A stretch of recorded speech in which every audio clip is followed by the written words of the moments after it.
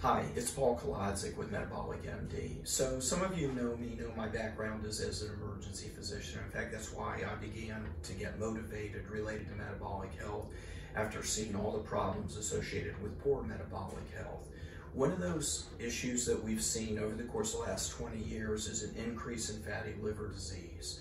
Now, 20 years when we started doing CT scans for abdominal pain in the emergency department, we rarely saw fatty liver disease. However, in recent years, it's become increasingly prevalent. This is usually an incidental finding on the CAT scan, not the reason for the patient's abdominal pain, but there's really been a significant change over the years in the amount of fatty liver disease.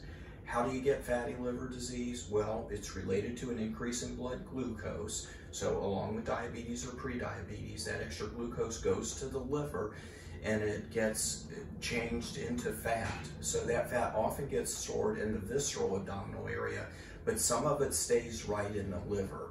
And as it stays right in the liver, it causes inflammation. In fact, the technical term is non-alcoholic steatohepatitis. So not related to alcohol use. Steato means fat. Hepatitis is inflammation of the liver. Now, we've had a few patients with this problem in our practice, and they come in and they have some high liver enzymes, usually a BMI over 30, sometimes over 35. But then as we help them bring their weight down, those liver enzymes come down and their fatty liver disease begins to resolve.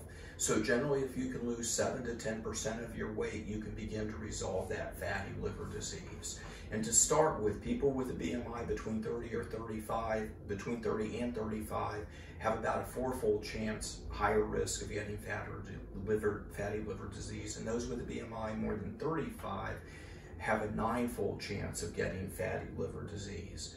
Just as an aside, I also have a friend who's an anesthesiologist up at the Cleveland Clinic and does a lot of transplants, focuses on liver transplants, and they are now doing a significant number of liver transplants related to fatty liver disease, this non-alcoholic steatohepatitis. He didn't see that 10 years ago either. So the good news is that if you can bring your weight down, if you have fatty liver disease, you can completely resolve that fatty liver disease. So we've done a blog that's on the website with a little bit more information on this, so I'm going to go ahead and refer you there.